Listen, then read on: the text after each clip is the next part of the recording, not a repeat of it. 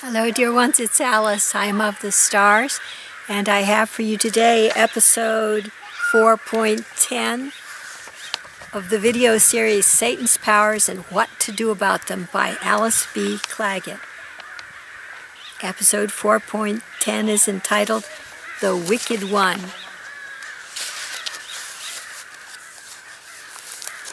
In Matthew 13, Satan is called the Wicked One. I have verse 19 for you of the King James Version of the Bible, which is public domain, and it goes like this. When anyone heareth the word of the kingdom, and understandeth it not, then cometh the wicked one, and catcheth away that which was sown in his heart. This is he which received seed by the wayside. Here's my comment. Yes, definitely, Satan is wicked. So if you are clairsentiently sensing wicked things, you will know who is hanging out in your vicinity. By the way, all you light workers, there is no need whatsoever to try to save Satan. That's God's job, and his alone.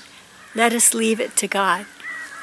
And if Satan is pranking around with our friends and family, it is just fine to leave their salvation to God as well. When they see and feel our trust in God, they may turn to what will truly save them as well. But whether or not they choose to turn to God is totally within the domain of their own free will. I had a hard time finding a good image for you, and I had to settle for an image of the human heart with an angel on one side and the devil on the other, and various virtues in the heart.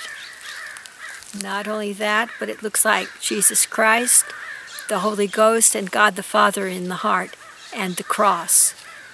So, here's the picture.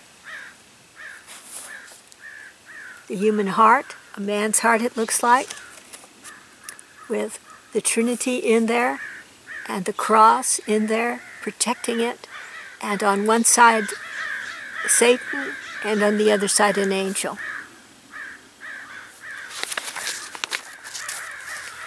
This is the title of the image, The Heart of Man, either a temple of God or a habitation of Satan, represented in 10 emblematical figures, calculated to awaken and promote a Christian disposition by Johannes Gossner and Philip Friedrich Paschal, 1851, in Wikimedia Commons.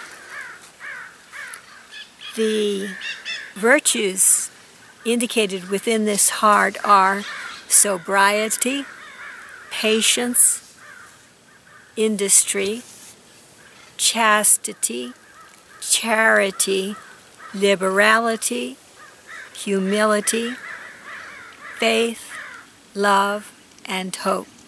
So there you have it. The human heart, the heart of a Christian,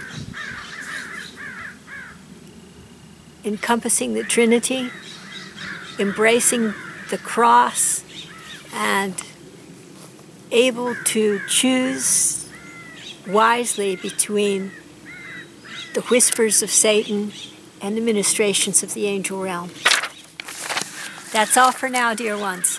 God bless you all and keep you safe and be with you through all your days.